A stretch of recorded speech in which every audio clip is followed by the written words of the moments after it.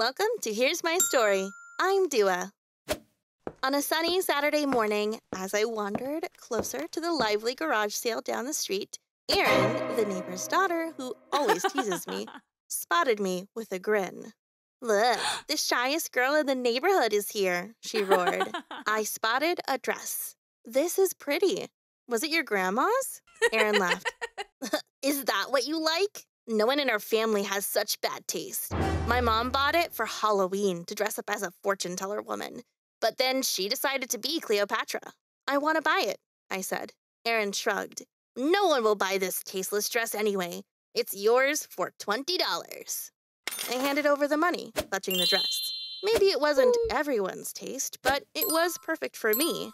When I got home, I couldn't wait any longer. So I slipped into the dress I had bought from Erin's garage sale. Mom wasn't home, so I grabbed my phone to video call her. "Mom, look, Erin's family was having a garage sale. I got this dress from them." "That dress is something. But it's a bit much for just hanging out around here, don't you think?" I laughed. "Yeah, if I wore this outside, I'd be the center of attention. Avoiding attention is my specialty. I'll just wear it at home." After we said goodbye, I reached for a barrette to pin up my hair. But it slipped from my fingers and clattered to the floor. Bending to pick it up, something sparkly caught my eye under the bed. "No way," I whispered, excitement bubbling up as I reached further. There it was, the ring I thought I lost forever, gleaming back at me. It wasn't just a ring, but a birthday gift from my parents. Overjoyed, I scooped it up and did a little victory dance in my room. The following day, I washed and ironed the dress, put it in my closet, and kind of forgot about it. That changed when Thanksgiving was coming up. Thanksgiving means going to my grandparents' house for a huge family dinner. The dress seemed just right for something so special. But I didn't want to wear it from our house to theirs and get all sorts of looks on the way. I came up with a plan. I packed the dress in a bag and changed into it at my grandparents' house. This way, I could show off my new dress, surrounded by my family. As soon as we arrived at my grandparents' house, I changed into the dress. Walking out, I was greeted with warm smiles and compliments.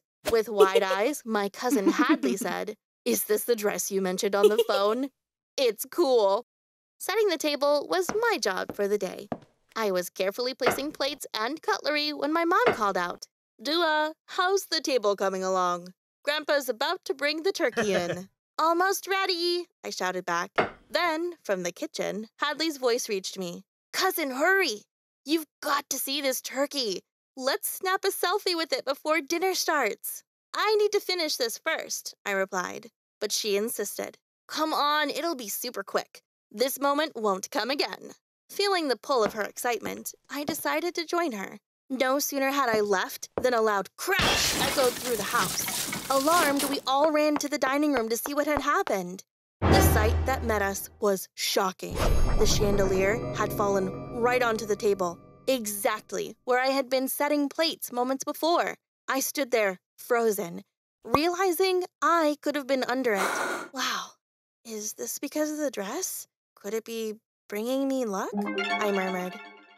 As the reality of the situation sank in, the room filled with tense silence, quickly followed by my family expressing their relief and amazement at my narrow escape. The next day, a thought hit me as I carefully hung the dress back in my wardrobe. The first time I wore it, I found my long-lost ring. The second time, it seemed to shield me from a potential disaster. Then curiosity got the better of me. Was it luck or just coincidence? Would something lucky happen now? I wandered around the house, waiting, but nothing unusual occurred. What am I thinking? Believing a dress can bring luck? I laughed to myself. When I was about to take off the dress, someone knocked at the door. Even though I didn't want to be seen in the dress, I went to answer it. Opening the door, I was stunned. There stood a young man with a cameraman behind him. My mouth fell open as I recognized him. Mr. Monster, a famous YouTuber. He was smiling, holding a small bag. "Hi, it's your lucky day," he said, then waved the bag slightly. "This bag? It has $10,000 in it. all for you. I'm hitting 100 houses today, aiming to give away $1 million. I was speechless, my heart racing with shock and excitement. As Mr. Monster handed me the bag and moved on to his next lucky house, I closed the door, the bag's weight in my hands feeling surreal. Yes, the money was incredible, but a deeper joy filled me as I looked down at the dress. My dress. It was bringing me good luck. A couple of days later, to my surprise, my cousin Hadley showed up at our doorstep. "I miss you," she said, which was unexpected. We usually only met during family gatherings like Thanksgiving. We had dinner with my parents, filling the room with chatter and laughter.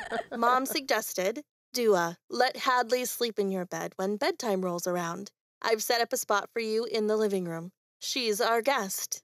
My mind was swirling with thoughts of the dress and its luck, so I barely registered what Mom said and just nodded. In the morning, I woke up buzzing with excitement for what the day might hold. As I entered the kitchen, Mom said, "Oh, Dua, Hadley left early for a class and didn't even have time for breakfast."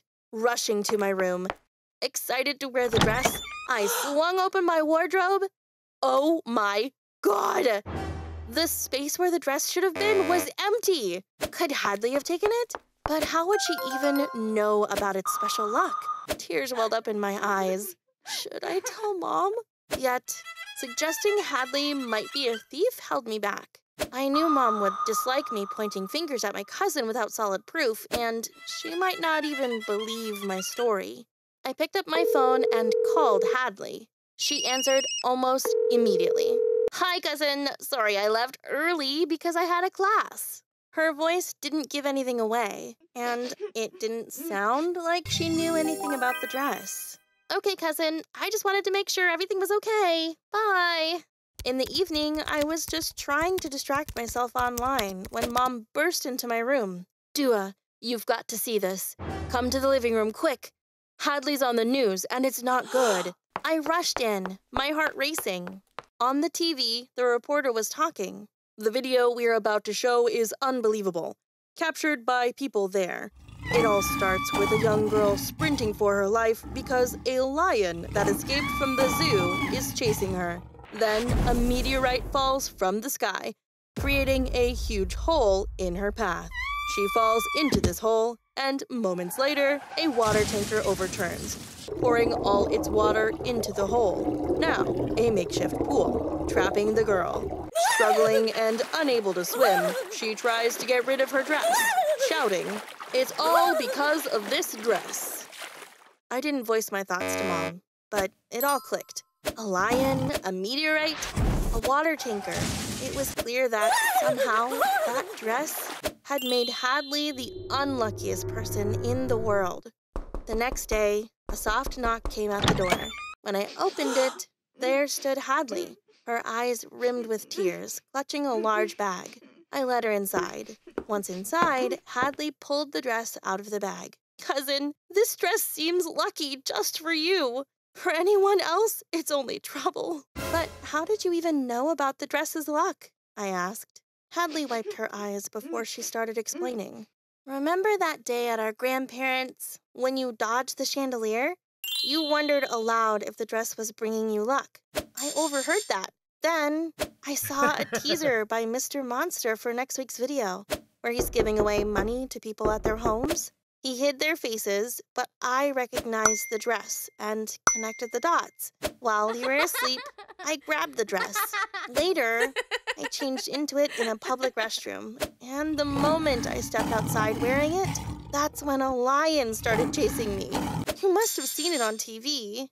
I bit my lip, trying hard not to laugh at the bizarre series of events. Hadley sighed, a smile creeping in. "You can laugh. Looking back, it does seem pretty funny." And with that, we both burst into uncontrollable laughter. That day, Hadley vowed to never reveal the secret of the dress. Ever since, I've worn my lucky dress on numerous occasions, and each time it's brought me some form of luck. The good fortune has ranged from minor, a test I hadn't prepared for got delayed, to major, like when I won $100,000 in the lottery. I excitedly shared the story of the dress with my parents, but they brushed it off, skeptical of my claims. I'm certain of the dress's charm in my heart, and that belief alone suffices for me.